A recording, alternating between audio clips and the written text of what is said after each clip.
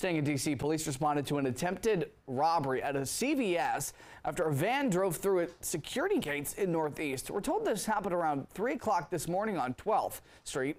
Security cameras caught suspects trying to force their way into the store by backing a white van through the security gate, destroying it. Police say the machine was damaged, but no money appeared to be missing. One of the suspects left the scene in that white van, and another was picked up by a third person driving a dark-colored sedan.